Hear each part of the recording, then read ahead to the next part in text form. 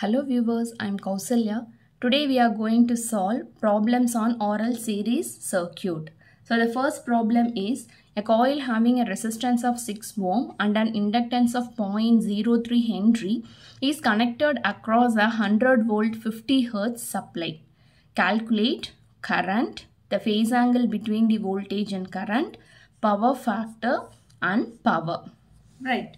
So first we are going to draw the diagram. Here we are having a resistor and inductor together and they are connected to a 100 volt 50 Hz supply. Right. So the first thing is we need to calculate the value of current. So how to calculate current? You see here we are having resistor as well as inductor. Therefore we should calculate what is Z. Right. Once you calculate Z, and when you take the ratio of V by Z, we can get the current. So, before proceeding with, first step is we need to calculate XL. So, XL is given by 2 pi FL. So, here frequency is 50 and the value of L is 0.03. So, when you substitute here, the answer is 9.42 ohms. Right. And next we are going to calculate the impedance. So impedance is given as square root of R square plus XL square. So we know R value, we know the XL value. So just substitute and calculate the Z here. So how to calculate I? I is nothing but the ratio of V by Z. We know V as 100 and Z as 11.17. So that gives the answer as 8.95 amps. Right. So here we had calculated the current. The next one is we need to calculate the angle between the current and voltage. So that is given by the formula pi is equal to tan inverse of XL by R. Right. We know the value of XL here. The value of R is given in the problem. So just directly substitute and here the angle is 57.5 degrees. Here we are mentioning it as lagging because here we are having inductor. Right. And the next thing is calculating power factor. Power factor is nothing but cos pi. We know the value of pi. So just substitute the value and here it is 0.537. Since because we are having an inductive load, again the value is said to be lagging. The final thing is we need to calculate the value of power. Right. So power is given by the formula VI cos pi. The value of V is given in the problem. I we had calculated and cos pi also we had just now calculated. So just substitute the values accordingly and here we are getting the answer as 480.6 watts. Right. So first problem gets over here. We will proceed with the second one. So our second problem is a 10 ohm resistor and a 20 millihenry inductor are connected in series across a 250 volt 60 Hz supply. Find the impedance of the circuit, voltage across resistor, voltage across inductor, apparent power, active power and the reactive power. Right. So here you see we are having a resistor and an inductor. Right. So they are connected in series to a 250 volt 60 Hz supply. Right. So the first step is they are asking us to calculate the impedance. So impedance is nothing but Z. Right. So Z is nothing but square root of R square plus XL square. So here the value of R is given. We need to calculate the value of XL. So here XL is given by the formula 2 pi FL. Right. So the value of F is given, the value of L is also given. You see 20 millihenry which is nothing but 20 into 10 to the power minus 3. So just substitute the values and here the XL value is 7.54 ohms here. Right.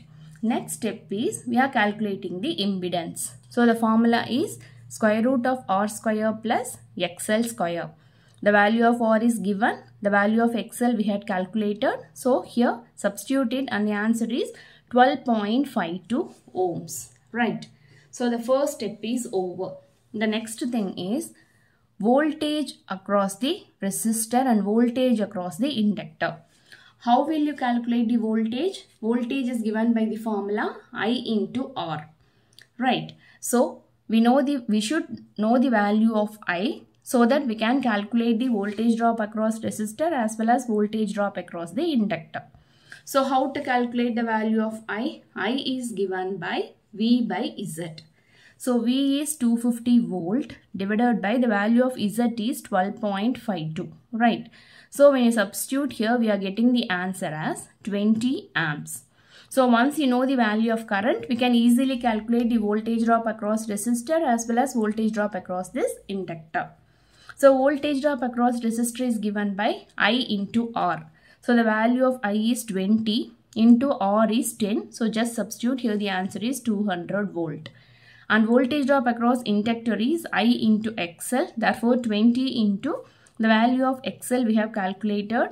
You see 7.54. So just substitute it and here the answer is 150.8 volts. Right. Now the next thing is we need to calculate the apparent power, active power and reactive power. So apparent power is given by the formula V into I. So what is the value of V here? It is given in the problem. So just substitute 250. I we had already calculated. So 250 into 20, that gives 500 volt amps. So this 5000 volt amps, which can be rewritten as 5 kVA. Right. And the next thing is active power. So active power, in other words, it is known as real power as well as true power. So here the active power is given by the formula VI cos pi. Right. We know the value of Y, we know the value of I, and as well as here. So here you see how to calculate pi. It is given by tan inverse of XL by R. So XL we know, the value of R we know, so just substitute it and calculate the value of pi. Right. Once pi is calculated, just substitute it here. So that gives cos pi as 0.8, right, power factor. So just when you multiply, we are getting the answer as 4000 watts, which can be rewritten as 4 kilowatts, right. And the next thing is we need to calculate reactive power. So the reactive power symbol is Q, and here the formula is VI sin pi. Right. We know V, we know I, but we don't know sin pi. So how to calculate sin pi? It is given by square root of 1 minus cos square pi.